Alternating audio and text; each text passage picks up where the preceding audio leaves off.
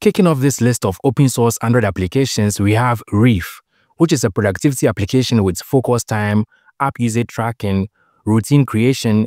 It basically helps keep your productivity goal with tools that keeps you away from your phone.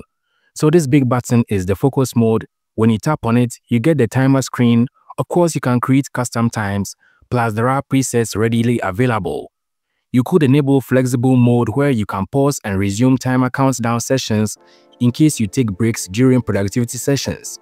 You can also create routines like workout sessions, whether daily or weekly, and even set app limits, perfect for work sessions for example. So whenever the routine begins, you can only use certain applications for a limited amount of time.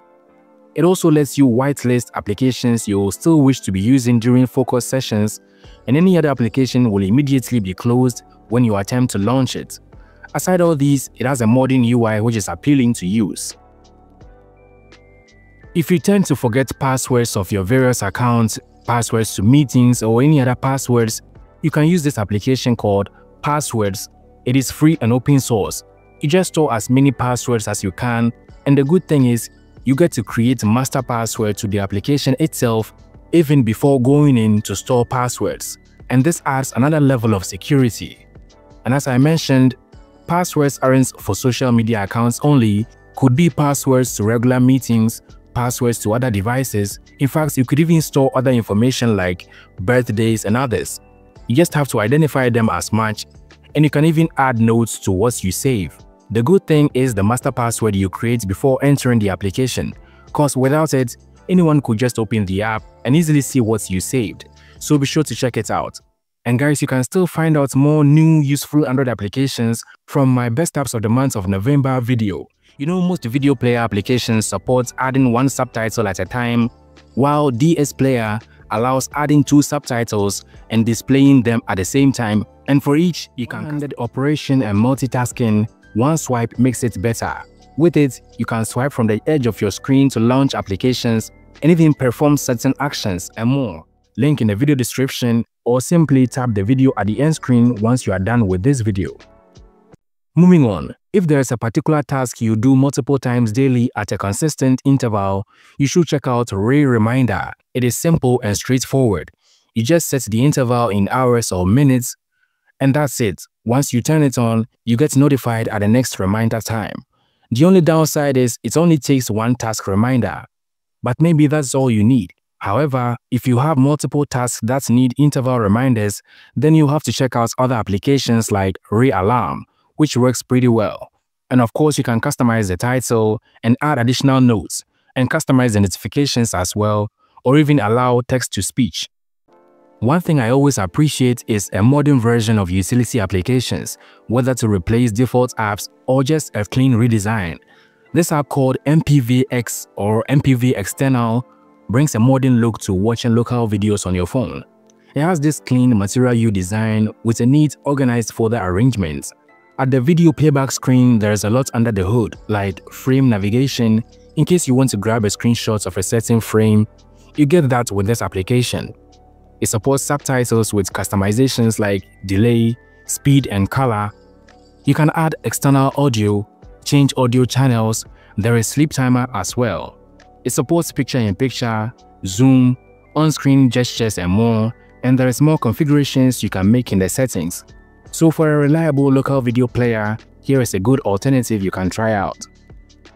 When it comes to note-taking applications, aside the basic necessary features which they should all have in common, other features become relative. What I might be looking for will be different from what you might be looking for to make your ideal note-taking application kind of complete. And personally, I use Google Keep as my main note-taking application. However, one thing missing in it for me is reducing the note preview lines. I hate it so much seeing the preview taking so much space and there is no settings to reduce it. So I came across this open source alternative called Another Notes. And I say alternative because it has almost every feature Google Keep has: labels, notes reminders, similar swipe gestures, pinning notes, sorting notes, plus what I really look out for is maximum lines in preview. Whether in the grid layout or the list layout, I can reduce it to just 2 lines, the title inclusive. Few things it lacks compared to Google Keep are label color coding, and text formatting, which are not real deal breakers for me. Plus, you can back up and restore data as well. Force Stop Helper is an application that makes force stopping applications easy as the name suggests. It loads all apps installed on your phone, and you can simply tap on an application which takes you to the app's info page where you can stop it running.